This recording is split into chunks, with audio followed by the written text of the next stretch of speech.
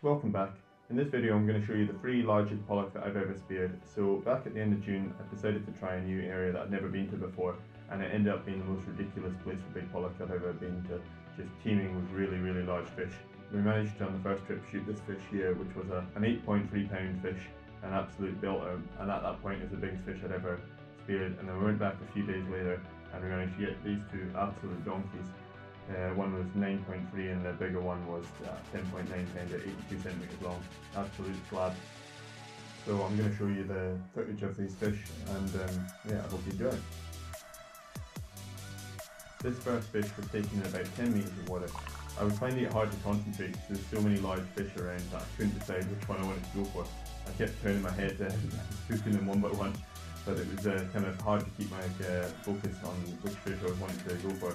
And out of the gloom I see this big fish approach me. I move my gun off to the left. Just as I do this, the fish spooks and starts to turn.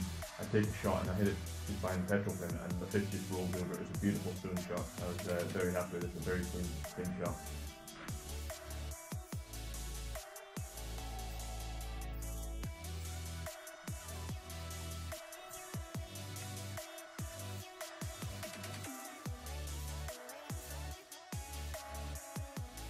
A few days later I decided that I'm going to go back and try this spot again. Out of curiosity I wanted to see how the mark would fish at low tide, because when we previously went it was at the top of a high tide, and this tide was about a 1 meter tide, so it was very low, and I wanted to see if the mark would fish at all stages of the tide. So we kick up in front of the wreck, and then I take a duck dive down, and I just realised that this place was just teeming with fish. There was so many fish here, it was just out of hand, and in amongst these fish I spot one standalone fish which was a bit bigger. So I start to track this fish as it comes by me, and I take a shot. Unfortunately I hit the fish a wee bit low, which isn't a good situation with large pollock because they have a tendency to tear off. However, with this setup I'm fishing a double flopper, which I find really helps with an extra level of holding if you hit a fish a wee bit low, because some of these big fish will tear themselves in two to get off.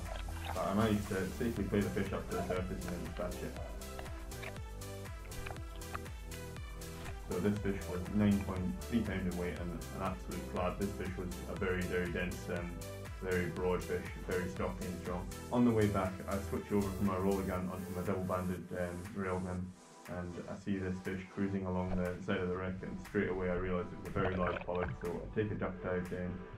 This fish had no intention of stopping for me. I normally use the special technique and wait in ambush for the fish to come towards me. However, this fish was clearly cruising along the side of the wreck and wasn't going to turn around, so I decided to try and follow the fish in an opt to try and take a shot. It's not a great technique and it doesn't always pay off.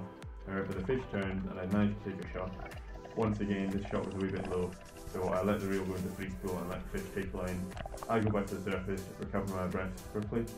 Once I'd got my breath, I took a dive down and I found out that the fish had actually wedged itself underneath the wreck. So I took a firm grip of its tail and one of the spear, and I took this fish up to the surface. This is a wide angle lens on a GoPro, and it's struggling to fit this fish in. It was an absolute beast. It was 82 centimeters long and 10.9 pound in weight. I was just completely buzzing. It was my first ever double figure pollock. I hope you enjoyed this video. If you did, could you please give it a thumbs up, as it really helps support the video. If you're not already subscribed, please consider subscribing, and if you have any comments regarding the video, drop them in the comments below and I'll get back to you. Thank you for watching.